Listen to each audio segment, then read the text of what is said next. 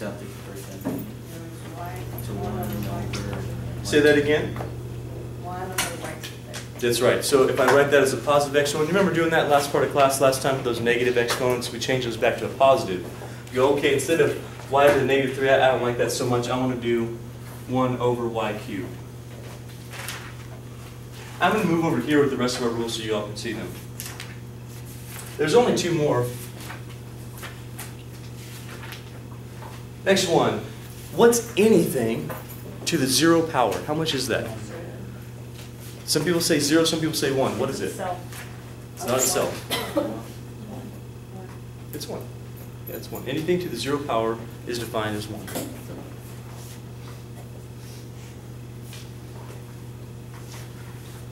And lastly, a refresher. We did this last time, it's a good little note to have. Anything to the negative exponent, we can always change it to a positive exponent by doing what? So wherever it is, we change the part of the fraction it's on. If it's on the numerator and it's negative, we move it to the denominator. If it's on the denominator, we can make it positive by moving it to the numerator. We just change the spot of the fraction where it is. So for instance right here, we consider this to be on a numerator because you can write that over 1. If we want to change the a to the negative n to a to the positive n, what we have to do is we'd have to write this on the denominator of the fraction. Remember, recall from last time that it doesn't change the sign of the number, it just changes the sign of the exponent. And we did several examples, but I'll give you another one over here. Let's see. X to the negative 4, we could write that as 1 over x to the 4.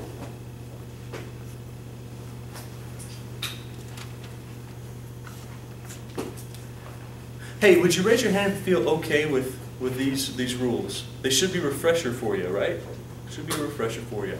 Now what we're going to do is we're going to take these rules that we just kind of reviewed, and we're going to apply them to our rational exponents. What you need to know is that every one of these rules works exactly the same way for rational exponents as it does for whole numbers. Now I gave you some whole number or integer exponents, but right now I'm going to give you those fraction exponents. They work the same. As long as you stick with these rules, there's only 7 of them. Most of them are very refresher. The only one that really might be a little new for you is using this with those fractions, but it's the same ideas. Are you guys ready to try some examples here? Okay, let's do that.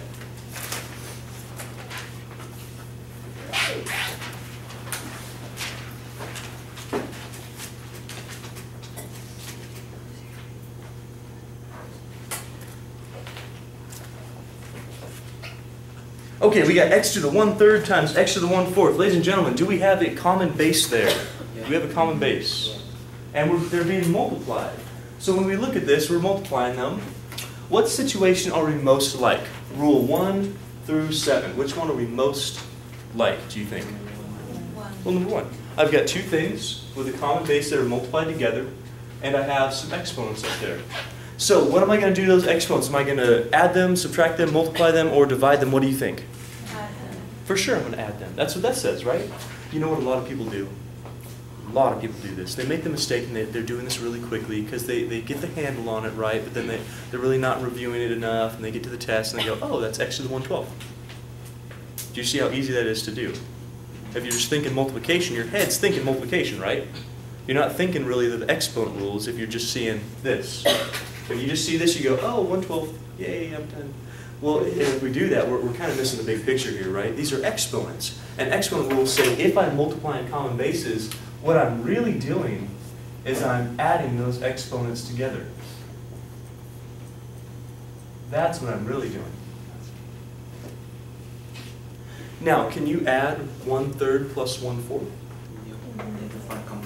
You do? We know how to add fractions, right? This isn't fraction class. We're past fraction class. That's great. So use your calculator. I don't care if you use your calculator or do it off to the side. I would personally do this off to the side. I just say, okay, I know I need to add 1/3 plus 1/4. That means the common denominator is going to be what? So we're going to multiply this by 4 over 4. This by 3 over 3. We'll get 4/12. We'll get 3/12.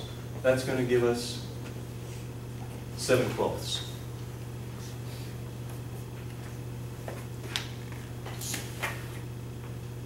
So instead of x to the 1/3 times x to the 1/4, or x to the 1/3 plus 1/4, We actually added those and we got x to the 7/12. Are you okay with that one? Yeah. Hey, by the way, could you write this as a root? Could you write that as a root? What type of root do we have? 12th root of what? X at 7. So if you wanted to, if the problem asks for it, that's that root. These things are the same thing. So this actually makes that. I want you to see how this stuff actually works here. Notice that the common denominator is the root, isn't it? That is the root. Because we know that the denominator makes the root up, so when we find the common denominator, that's making a common root. This you could have written as a cube root of x, right?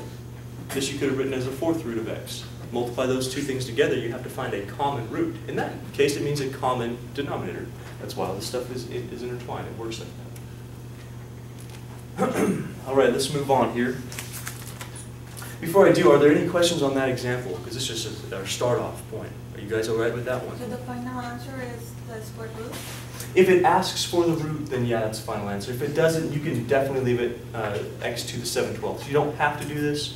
What I'm trying to do is make you remember that this is possible. Okay, I don't want you to forget this.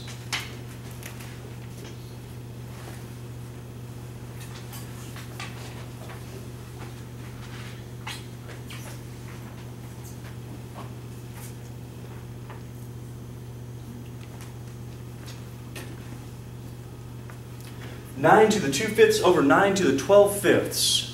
Hey, let's look back at our rules. Can you tell me what rule are we most like? 1 through 7. There's only 2 that have fractions, right? There's 4 and there's 5. The 4 would be everything raised to a power. We're not there. We're actually on number 5, where we have something raised to a power and something raised to a power. We have the common base there. You with me on that? That's 5? Okay, so what are we going to do with those exponents? Add, subtract, multiply, divide, what do you think? Subtract. Definitely subtract. What we do on this case is we take our 9, we write only one 9 because we're combining the exponents. We're combining these two things by subtracting exponents. Are we going to have 12/5 minus 2/5 or 2/5 minus 12/5?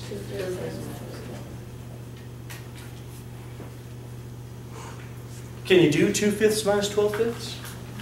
Yeah. That's kind of better than that problem, right? You don't even need a common denominator. It's already there for you. That's great. How much are you going to get 2/5 minus 12/5? It's negative? Okay, cool. Is the number negative or just an exponent? Negative 10/5. Are we done? What do we need to do?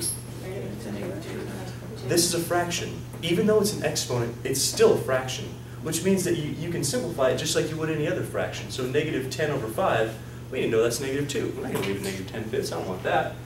We're going to say, oh, okay, that's 9 to the negative 2. Tell me another thing we can do with that. This is another rule. What rule is this? Now, 7. that's number 7. It says, okay, anything that's raised to a negative exponent, we can make that a positive exponent by putting that on the denominator of a fraction. So right here, we're going to go, all right, I want 1 over 9 squared. 1 over 9 squared. Ladies and gentlemen, how much is 9 squared? 81. So this is 1 over 81.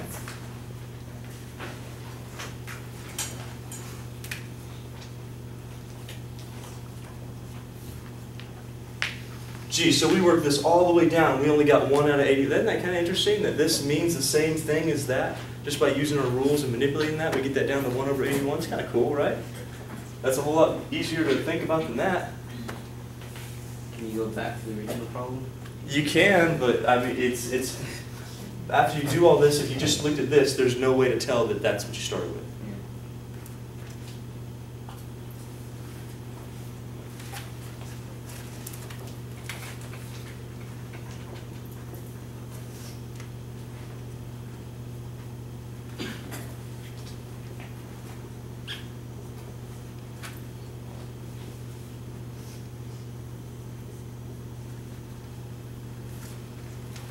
Y to the negative 3/10 times y to the 6/10. Hey, again, what situation are we? Let's look closer at the board. What one are we? What do we look like here?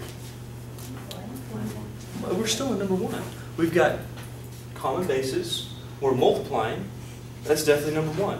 What are you going to do with these exponents, folks? You're going to add them. Even though one's negative, that's okay. You can still add them together. That's fine. So we know we're going to have y to the negative 3/10 times y to the 6/10. I just wrote the same thing twice. Since we have those common bases we're multiplying, we know we're going to add the negative 3/10 and the 6/10. What's great is we already have a common denominator. If you don't have a common denominator, you got to find one if you're adding fractions. That's what we did in this first example. But now that we have negative 3/10 plus 6/10, how much are we going to have? 3/10. Positive 3/10. Okay, very good. Add those together, you get 3/10. Could you write this as a root? Yes. 10th root, 1/3. Good, yeah, 10th root, because that's our denominator, and the power is the numerator, so we would have that exactly.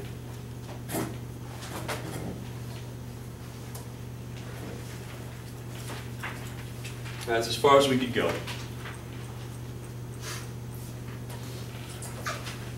Would you raise your hand, feel okay with these ones so far? All right. We're going to try a couple more together. I'll give you several to do on your own. I'll make sure that you guys can do this. Then I'll move on and I'll show you how we can really apply this stuff, some unique ideas.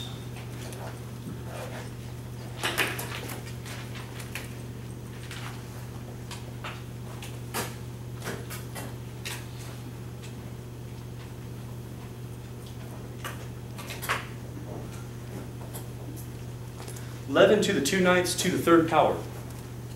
11 to the 2/9, all raised to the 3rd power. What do you think about this one? What rule are we for that?